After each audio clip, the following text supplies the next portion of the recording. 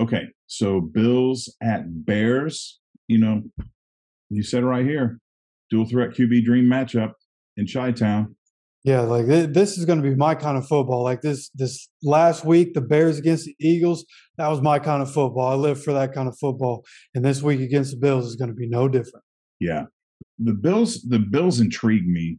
I mean, they really, really intrigue me. Kind of like the Bengals. I can't really put my finger on it. I mean, they've got everything there, but they make me nervous.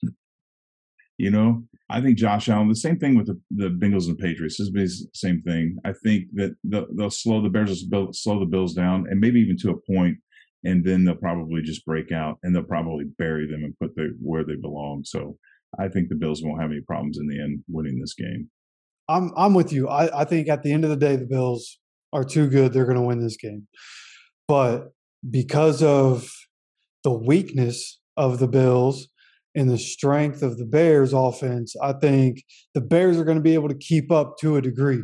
You know, that Bears defense isn't anywhere near good enough to stop the Bills offense. So at the Yeah, end of the day, yeah, the Bills offense is going to be able to put up a lot of points. But the Bills, you know, it's like the Chargers. Like for as good as that team is, they just can't stop the run. I don't know why. And that's the weakness of that football team and the Bears, especially with Justin Fields. I think he has 5 straight games, which is an NFL record of 70 plus rush yards. So Justin Fields is basically the offense for them, but using David Montgomery. David Montgomery this past week had a big game, rushing the ball and receiving. He had a touchdown both ways. So, they're going to be able to put up a lot of rush yards, and I think they'll be able to keep up in a way. I think at the end of the day, it'll be like 33-24 Bills, but ultimately the Bills are too good for the Bears. yeah, too good.